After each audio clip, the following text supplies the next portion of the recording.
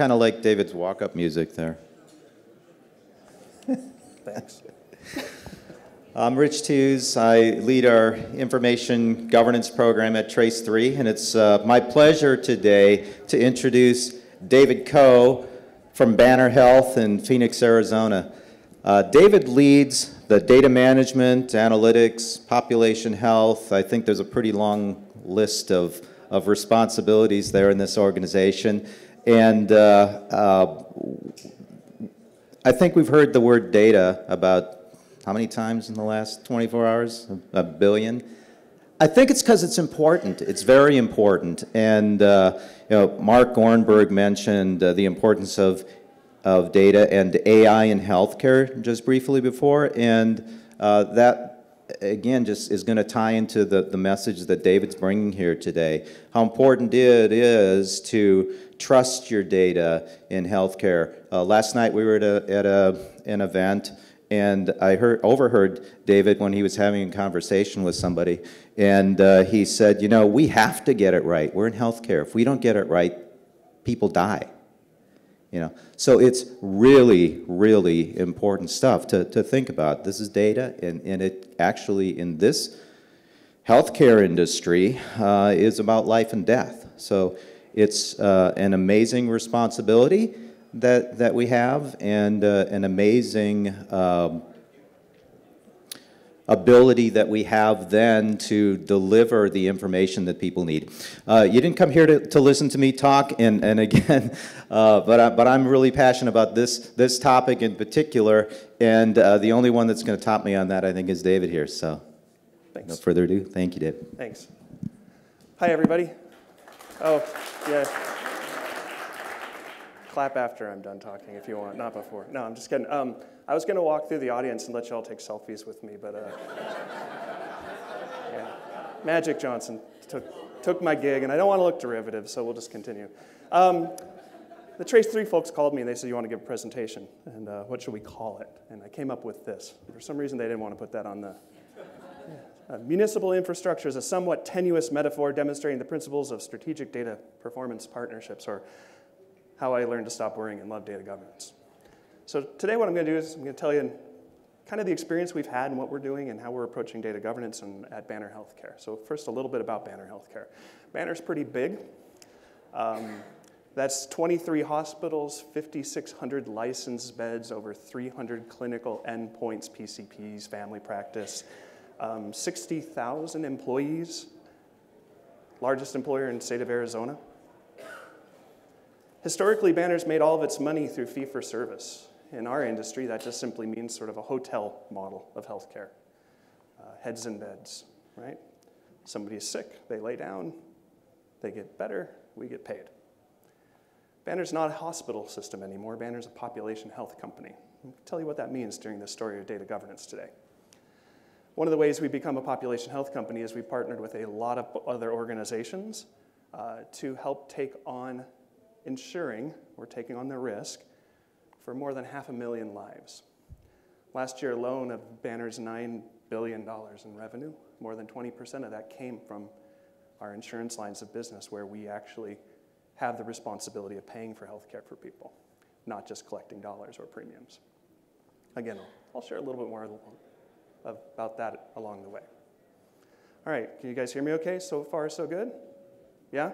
All right, I hear a little ringing. That's why I'm wondering. All right, so what we are doing is we are on a journey.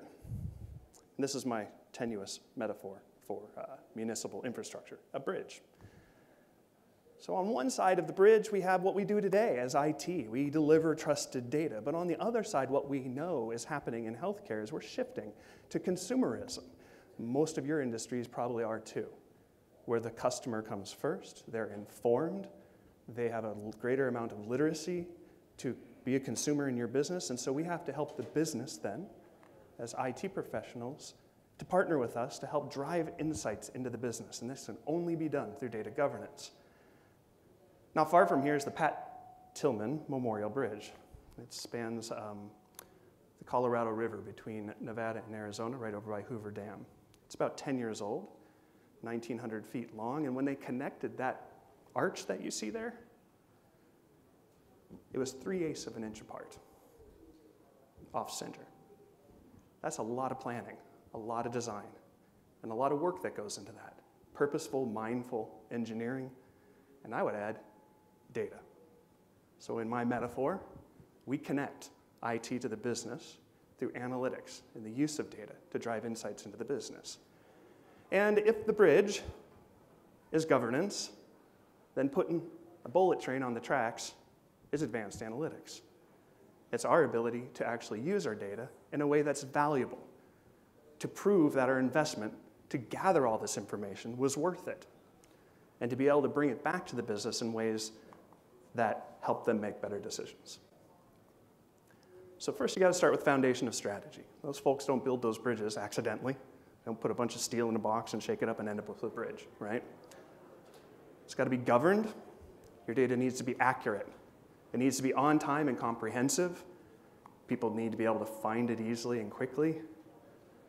They've got to value it. And when I say they, I'm talking about the users. I'm talking about the people who receive your analytics, your reports, are the beneficiaries of your data governance program. It needs to be valued, traceable, and secure. Secure is a big topic here at this conference, I know. Your governance model has to include data security as part of it. Otherwise, you end up with something like this. Build me a bridge, wasn't strong enough. Put a train on it, too heavy, too slow. Train falls in. That's a slide from a Buster Keaton movie, as it turns out. Up in Oregon, they filmed this. You can actually go dig around in the mud and find pieces of that bridge and pieces of the train still in the water. It's a little bit like the data model and reporting today sometimes. All right, I told you I'm going to make this a tenuous metaphor. Going to stick with the bridge here for a while. All right, so here we go. Here's this bridge. The foundation of this bridge, the thing that connects the left side to the right side, is information and data governance. So on the left side, we're going to always think about it as IT. Bear with me. Every time you think of the left, think of IT. Every time you see on the right, think of business. So to build out a data governance program, you start at the far ends, and you talk about stewardship. So the IT organization is going to say, who gave us that data? Why did they give us that data? What are the rules of them giving us that data? And the business in the meantime is saying, what's in that data? What matters? What are the metrics? How do we think about that data? Next, you keep moving towards the middle, bridging IT to business by saying, on the IT side, hey, where is it? How do we hold it in custody, right? Who's the custodian of this data, technically, and from a business point of view? And the business at the same time in the program is saying, what are the rules of use? What are the regulatory requirements? Because if we're going to store it on one side, we better know how and why we're doing it, and safely. Our industry is, you can guess, is pretty heavily regulated when it comes to the use of data. You guys maybe have heard of HIPAA? Right, okay, moving on.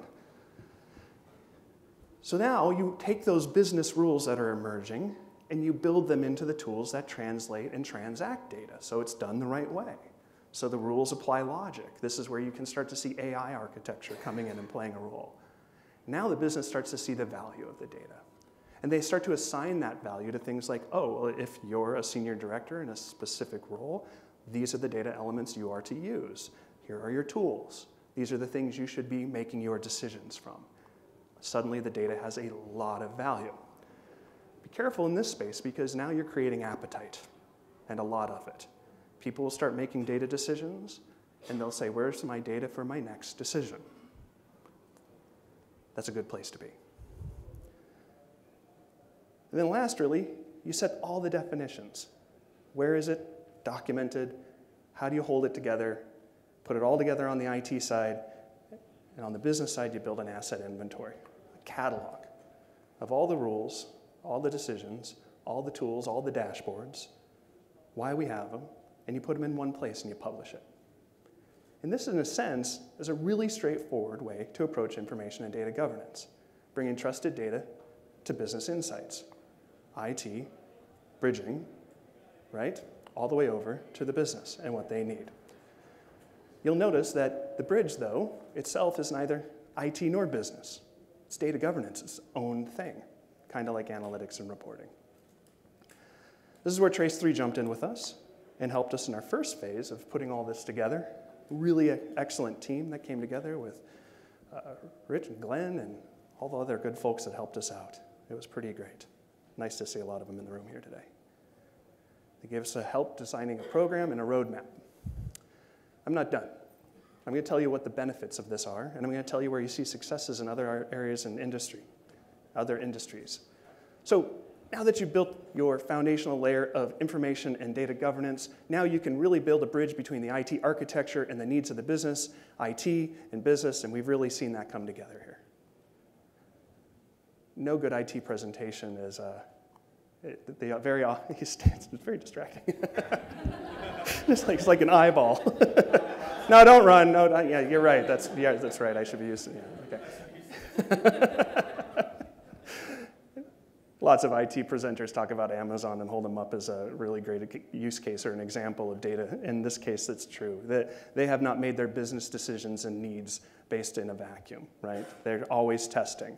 They're always building new products based on what they're testing. Amazon knows more about me and you than your doctor knows about you and me. And that's a pretty interesting thing to think about because they sell identity out on the internet. They have human interaction devices that they made you buy to put in your house, which is a pretty interesting thing, right? And suddenly they're building things on the back end about human interaction that you and I are probably not even conceiving of yet, though I hope there are people in the room who are. Then they sell web services. They run a great percentage of the internet, and when it goes down, the internet tends to go down. This graph in the middle here just shows that of the most popular websites, they have about 5% of the top 100 websites. Anecdotally, that means they house about 7% of the internet, which actually is about 50% of the traffic that goes through, 11% of their revenue, which seems to be, reading around the internet for this information, about $8.3 billion last year. That's when the business knows what it needs from IT in a governed way. That's the kind of stuff you can build, and it doesn't happen in a vacuum. It doesn't happen by accident. What does that mean for Banner? For Banner, that simply means our business model is changing. We are a population health company now. That means you, the consumer, before you're a patient, when you're a patient, and after you're a patient, matter to us in a way that is different than before. Now it means because we are taking on the risk, where we are holding and looking at you and saying, how do we keep you healthy instead of only seeing you when you're sick? And how do we get paid for keeping you healthy? This is what we call the triple aim in healthcare. It just simply means it's almost every other industry in America. Better outcomes, better product, right? At a lower cost with a better experience. In healthcare, that's innovative and novel. And that's a great thing because that means our data model needs to change. And that means our data governance needs to become important in a way it's never been important before. We now bring together claims information, and clinical information, and user information, and demographic information. We fold it together and we build with AI models that identify risk before it happens, clinical events before they show up. So we can go find people and use the dollars we used to get for only getting paid when people were sick, and use those dollars to find people and keep them healthy. This is a big change in healthcare. Now, of course, that requires a lot of reporting and analytics. A little story about reporting and analytics. This is Tesla. You may have heard of them too. Tesla is an interesting company because one day all the people who bought those early Tesla vehicles woke up and their car could drive itself. Over-the-air update, huge upgrade to your vehicle. But why? When I heard this story, I thought that was fascinating. And the reason that they were first to market and the reason that they were able to provide a solution in real time using all of their hardware and their data is because for a number of years, those cars were out driving without that function. All the sensors were collecting data. Millions and millions of miles of information quietly collected, gathered together, and then given back to the user as value. That's governance of data, again. I would offer that Tesla is not a car company, it's a data company that sells cars. You're in that data set. If you have ever driven past a Tesla vehicle, you are a data point. That's pretty interesting. I sometimes just want to ask Elon if he would like to say thank you to all of us for becoming his data set. So reporting and analytics in healthcare is interesting. This graph just simply shows that when I talk about how the payment model is shifting to risk, this just shows that the federal government is essentially driving all of these insurance carriers, including Banner, to take on risk to get paid for outcomes, to get paid for keeping you healthy, and when you get sick, delivering you a quality of care that's untouchably great and provably so. Well, how do we prove it? Data. So we move from fee for service, looking backwards, being centered on care, to value-based care, population health, where we're looking forwards, trying to find opportunities to engage people and keep them healthy, and we become human-centric in our data model. The human-centric data model is a big new thing for healthcare. It's a place where we're all just learning and figuring it out, but a lot of other industries have figured it out already. So just like Amazon and just like Tesla, we have to get good at doing this pyramid. The top 5% of this pyramid, imagine, this is the whole population. The bottom is a big group of healthy, working well people. The very top 5% are the sickest people. Guess who spends the money? The top of the pyramid. Depending on the population, the top 5% of that pyramid of wellness to sickness, the top 5% spend 70 to 80% of every dollar. So if you spend your money there to keep those people in a good outcome and spend the rest of the money keeping people from rising up, the cost of healthcare will go down in America. It's pretty straightforward. But what you have to do is you have to find them before they get to the top of the pyramid, which means real-time data, where it is needed and when it is needed. And this is why data governance becomes critical, because if data is just everywhere and out of control and siloed, we're never going to get there. So the other thing you need to recognize is you need to know who that person is. So part of data governance, a result of good data governance, and not just an IT solution, is master and data management, having a golden record of a single individual person. Here's a story about Target. Target also knows more about me than my providers do. They know who I am. They know if I come through the web page who I am, if I come through the pharmacy who I am, if I come through the retail establishment, they know who I am. Great master data management. But here's a flaw in their governance model. There was an 18-year-old girl living in her parents' house, and she was pregnant. Target found out she was pregnant and sent her family mailers to the house she lived at with her parents. And her parents found out she was pregnant because Target told them. And that's master data management with a miss on governance. And I'll bet they never thought about that, but that just shows how deeply important it is to be really, really meticulous in both your master data management and your data governance model. So now we come up sort of above, if you will, IT and business, and we start to look at the ability to do real data science, to apply real learning to the data now that it's managed and connected between the architecture and the business. So we can put that back into the business to create this virtuous cycle of information flowing back and forth between data science and the business question itself. This is my drawing that says, you want to go from today to tomorrow, knowing what happened, sort of looking backwards. Why did it happen? Doing the analytics. And moving forward into insights and saying what happens next by predicting through AI and machine learning, but then getting into foresight, what we think of as prescriptive, saying, well, let's make something else happen instead. So imagine yourself laying in a bed in a hospital, and the analogy here is your doctor knows what happened. That's why you're laying there, right? And they know why it happened. We're getting better and better now at saying, here's what's going to happen next. And we're beginning to get into this place of prescriptive opportunity and helping our providers say, let's make something else happen. So it's kind of a neat place to be, because if you do it right, the apex, the middle, the center of all this is what I jokingly call the mother of all dashboards.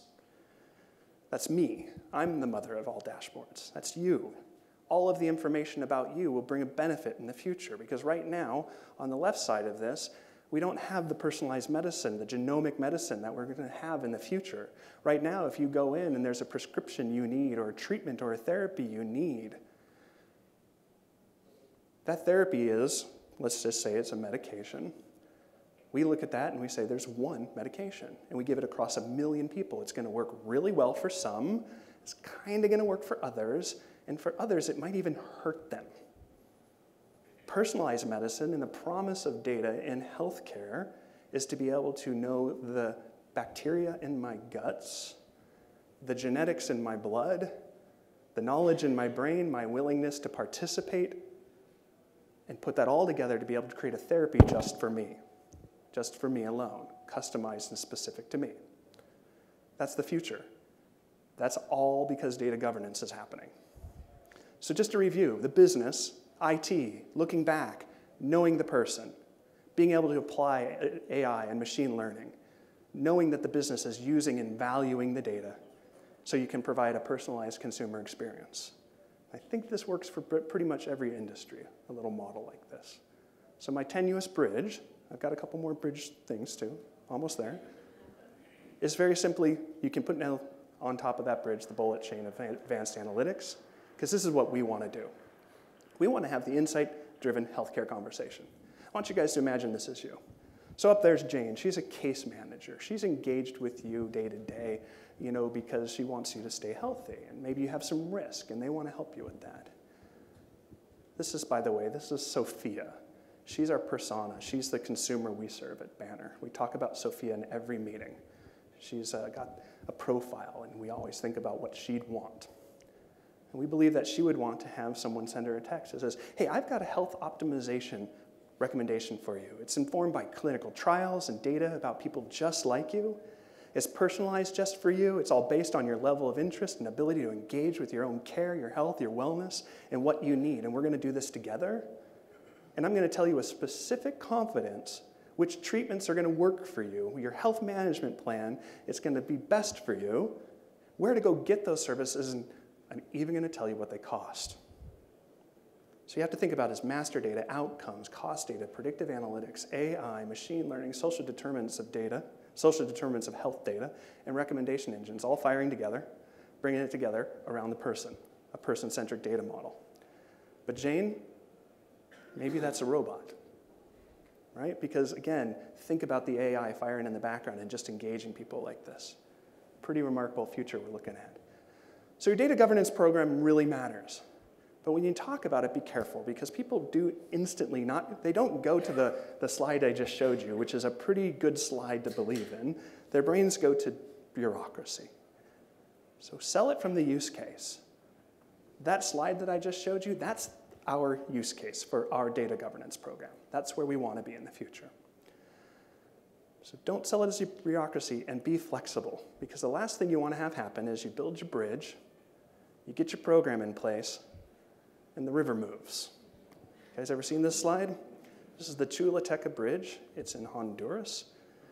The hurricane kept coming up the isthmus and blowing out the bridge every time a hurricane would come in. And so they hired a Japanese company to come in and build this monolithic bridge.